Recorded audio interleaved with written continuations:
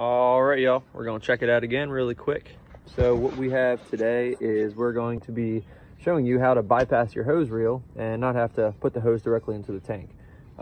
This is nice because you can actually stop the flow from the truck, which is really nice when the water starts to get filled up and you don't want to look like a jackass dumping water all over your customers' concrete and wasting their water.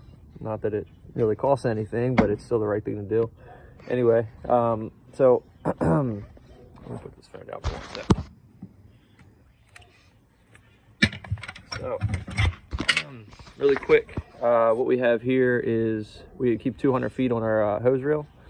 So, I'll show you guys how to do this real quick. My employee's got it all tight on here. So, you know, you pull out your hose, you hook it up to the house, right? So, what we do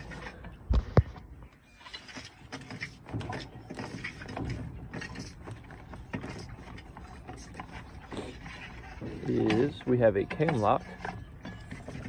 So we pull it out, we hook it up to the house.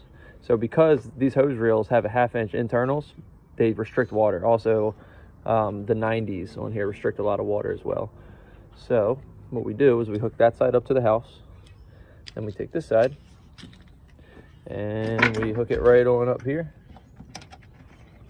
and then turn the water on, and the water goes straight through here and right through the top of the tank. And you know, we don't have to actually put it in there, and the main thing is so we can turn the water off. That's the main thing.